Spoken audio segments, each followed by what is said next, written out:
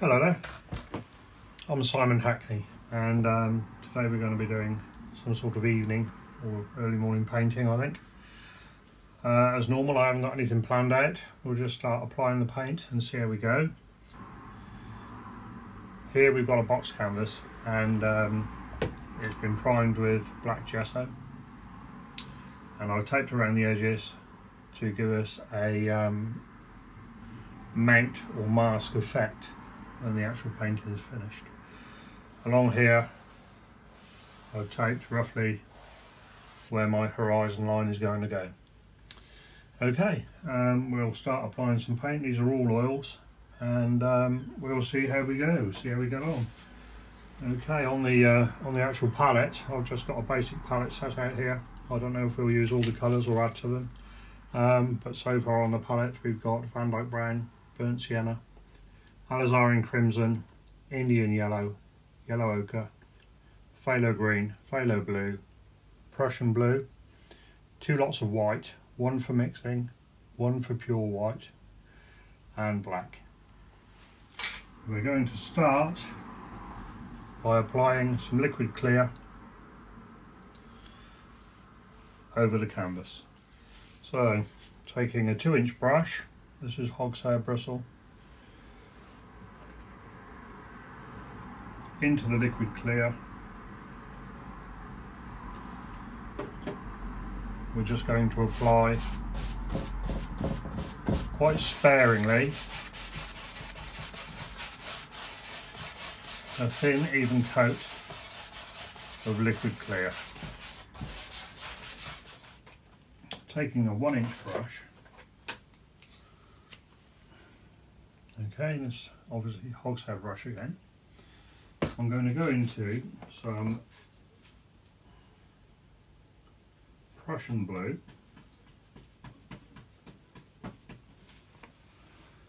okay, and I've worked that well up into the bristles, and up in the corners here I'm just going to start applying some Prussian Blue quite loosely all around the top edge of the sky here, like so.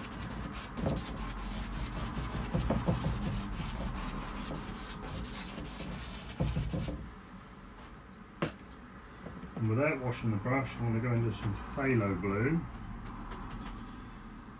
and tap some, as I did before, so this is tapped up into the bristles, and start adding some Phthalo Blue quite randomly here and there across the sky.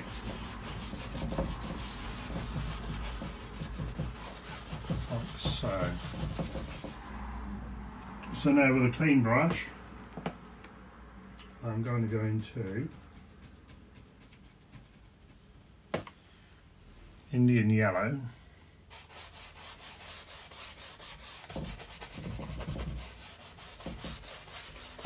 and these colours are going to actually blend with what's on the canvas. And without washing that brush, I'm going to go into Cadmium Red,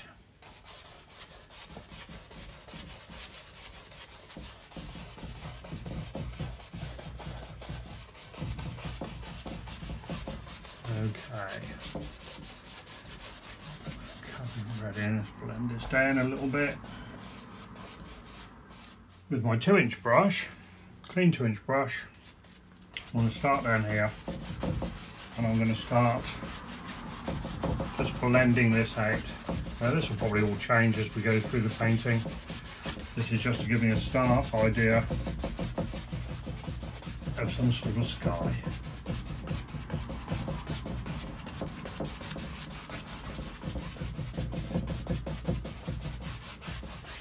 Like so. Now going into white, I'm going to start adding some white to the canvas, and I'm going to start here, a lightest sort of area, and work my way out. And you'll see as I do this, all of the colours that are already on the canvas will start to blend with the white, and you get all these lovely tones of blues and everything else coming through here now.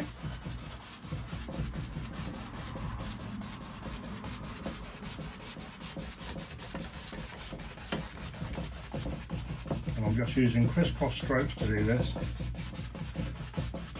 blending up the sky area.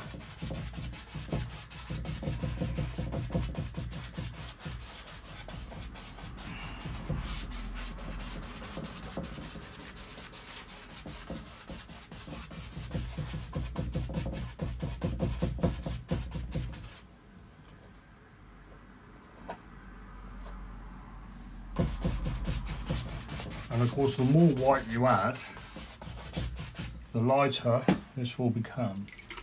Let's just blend it.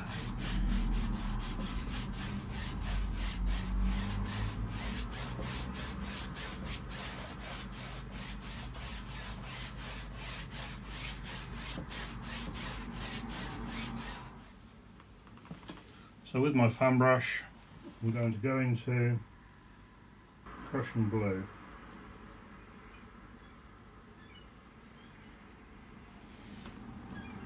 So we loaded the fan brush with Prussian blue, and we're going to start having a few indications of clouds running across here. Okay, and all I'm doing, I'm just scrubbing these in really with the edge of the brush. Okay, not being too fussy about it, of course. I'm just going to turn the brush around and actually bring something in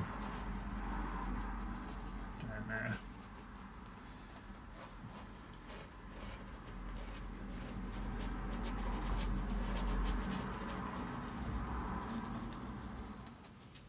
Okay, a small round hogshead brush.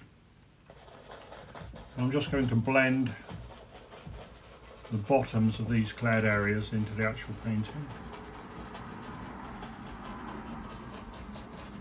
Just little circular motions here and there, just to blend them back into the sky.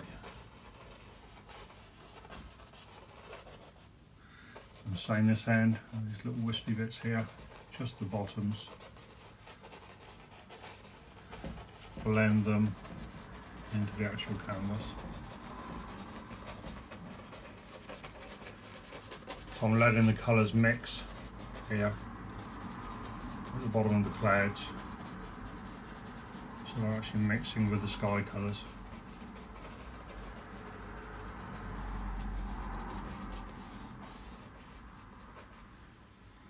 Now with our fan brush again, or a different fan brush, I'll use that one. It's quite sparsely bristled, this one. I'm going to go into some white.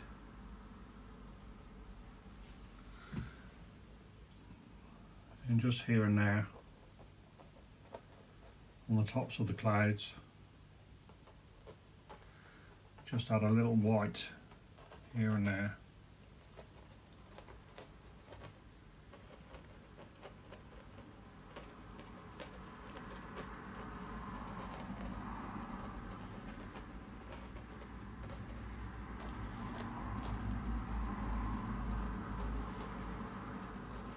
Just letting the colours blend, not being too particular about it.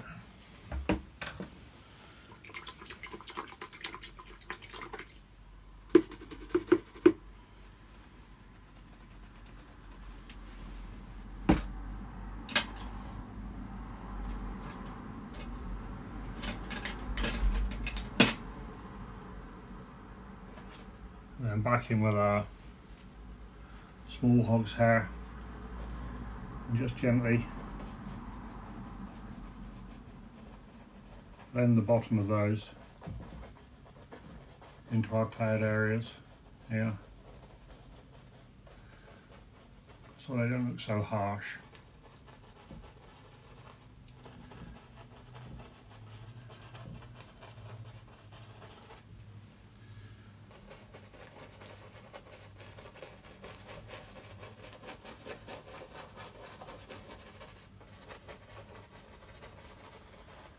Just give us some sort of cloudy thing going on.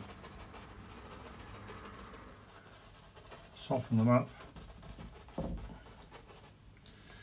Same down here, just a very light blend, not much at all really.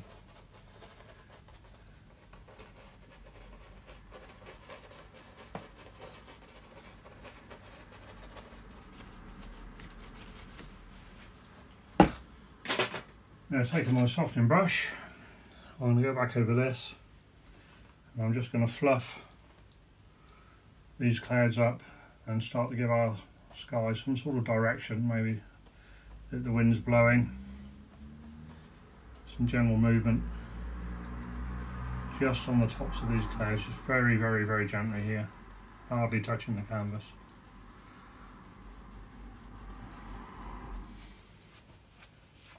And I think right up in the top of the sky there might be one or two stars showing.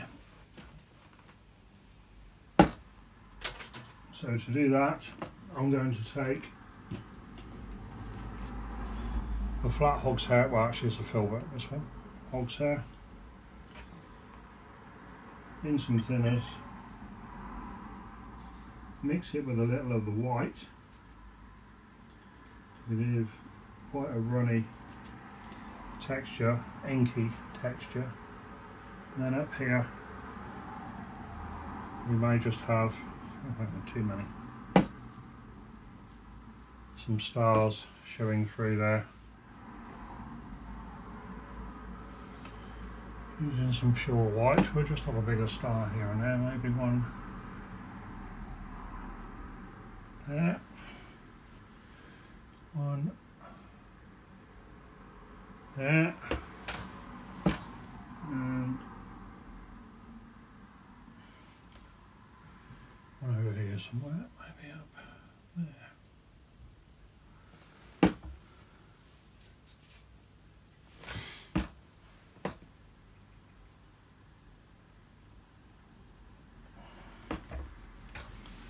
That's not too shabby at all. That's a beautiful sky actually, it's lovely. Right, okay, what I was using to actually put those stars on, I've got a really old brush here, okay, really scrubby old, worn out, there's no bristle left on it. And I've actually got the other end. I mean, you could use anything that's sharp. You could use a pencil if it came to it. I just put the end of the brush in a pencil sharpener and sharpened it down. And I just dipped the very tip in paint. And it just allows me to put a nice little neat dot on there without worrying about bristles moving and spoiling it. It's just literally dot it on and take it off. And it's a great way of painting stars.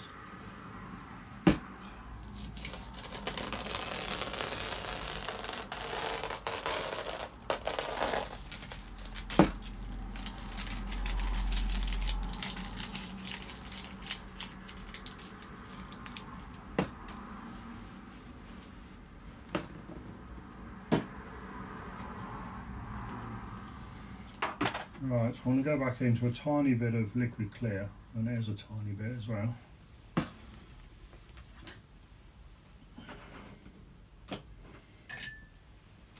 And with a flat hog's hair, I'm just going to move the existing liquid clear up to the horizon line.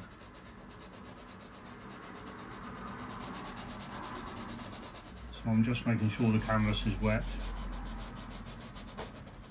all over, so that when we start applying our paint down here below the horizon, we don't get too many blending issues.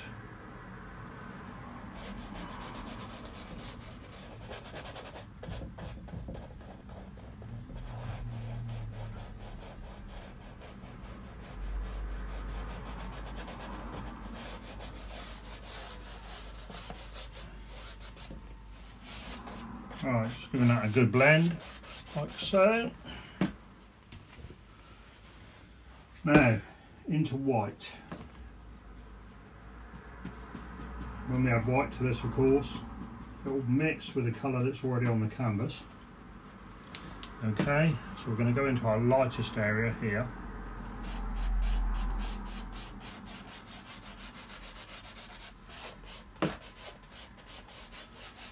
Okay, I'm just going to blend this out towards the edges of the canvas. Looks almost like a long exposure photograph at the moment. Very, very, very slow sea running. That's quite nice. That's quite attractive.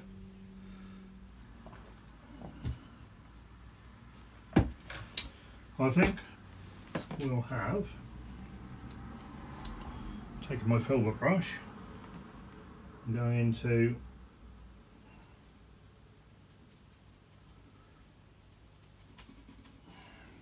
Prussian blue. Over here somewhere there might be a headland coming out onto the horizon there. I might just add just a small bit of pinky light here, just here and there on top of our land area over here.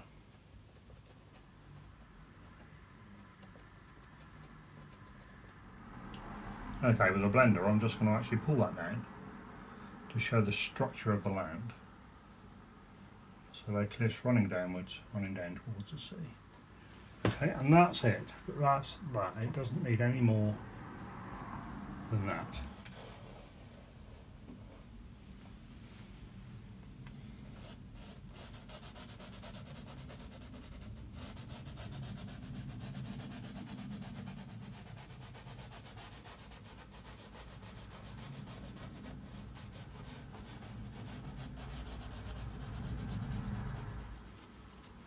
Now, I think we'll take the rest of the tape off and see what we're going to do in the foreground.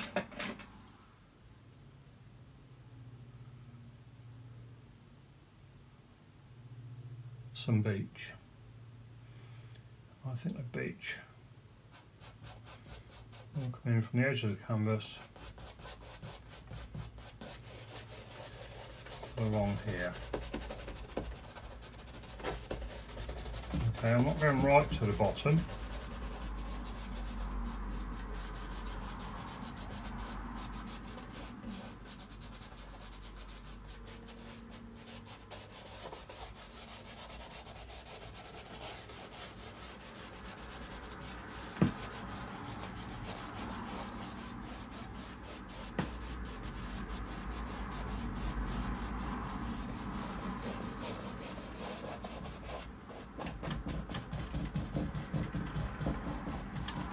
Maybe a couple of stones or something here in a minute. And some beach just generally running out in this direction.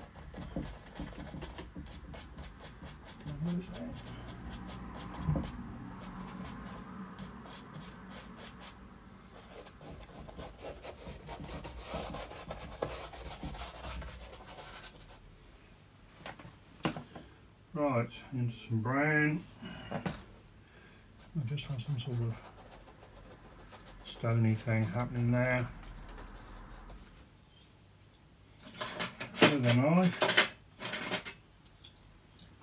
I'm going to mix some of those browns and some Prussian blue, give me a really dark blend of paint.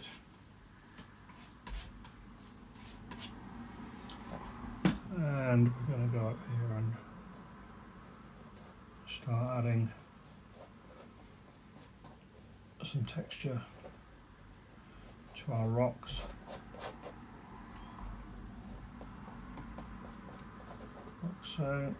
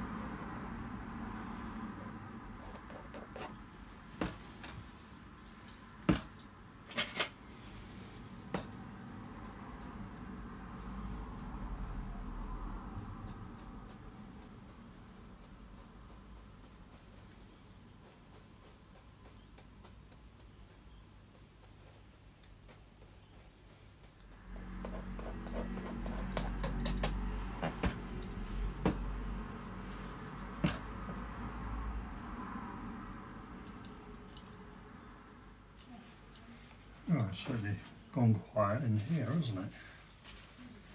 Okay, what I'm actually doing here is trying to concentrate on getting these rocks in how I'd like them in the foreground. And by putting stuff in the foreground here, of course, it gives depth to the painting. And that's what I'm trying to achieve here. How successfully remains to be seen, but that's what we're trying to do. Right, it seems to me that there's a small wave appearing on the painting there. Okay, for anybody that needs to learn wave techniques, here's a small wave on the painting.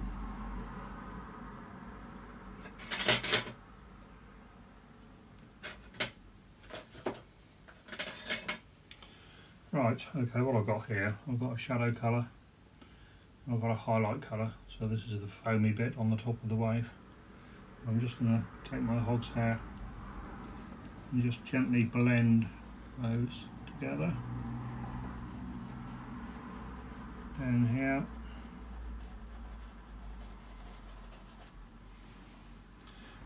So.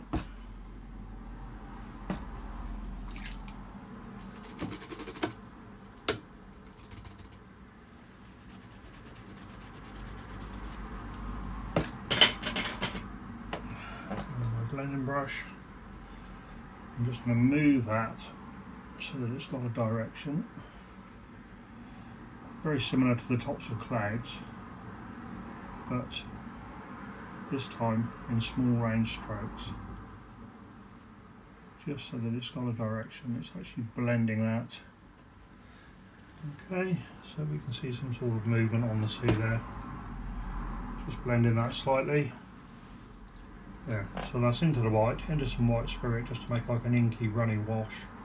And then just here, I'm just going to add a little bit of spray.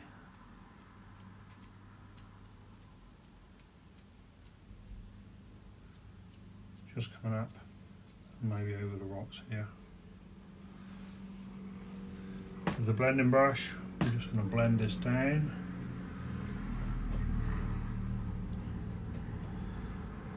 Give some direction to the spray, make it look like it's actually being thrown up into the air. Right, and there's some white.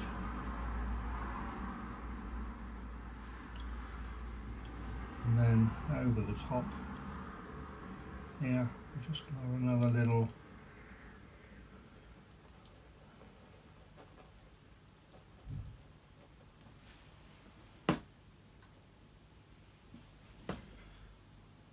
wave just crashing over there somewhere, just at the side of these rocks, breaking there over the top.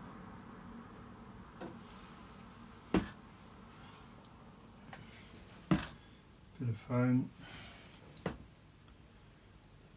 that there.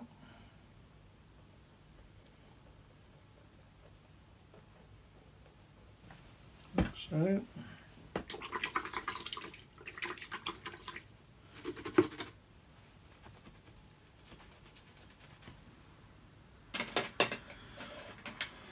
Taking once again our round hog's hair, we're just going to blend that as we did earlier. Blend the two together, just gently.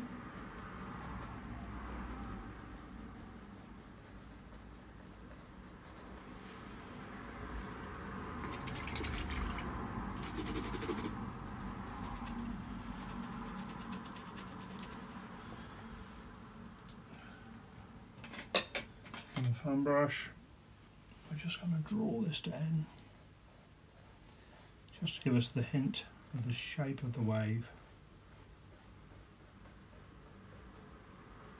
Just the hint of the shape of the wave underneath there.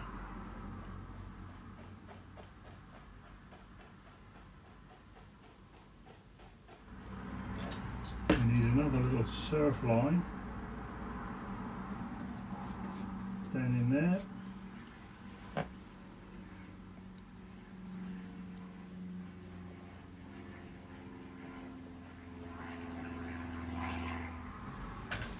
Okay, maybe one or two stones in there. So we've got the dark stone colour one side and white the other, and with the white side uppermost,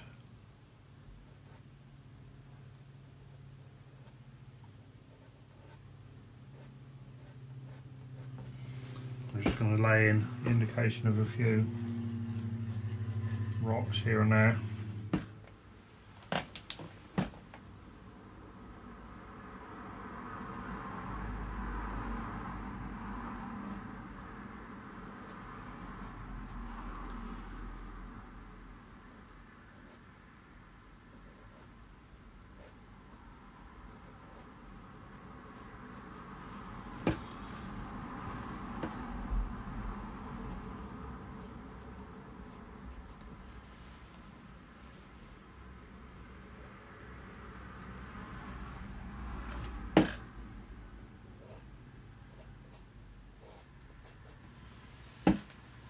Like so.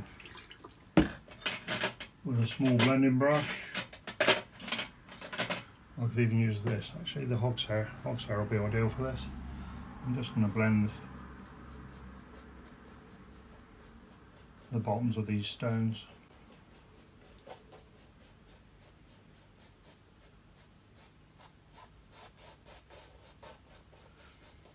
So it looks like they're actually on the beach. The sand running up them or whatever, just buried in the beach rather than just floating on the top. We're nearly done. So I think the last thing I need to do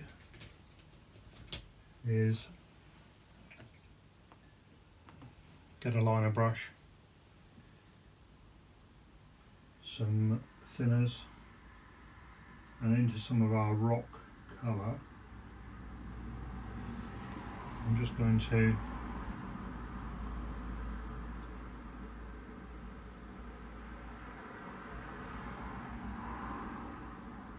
paint a hint of some water maybe running down.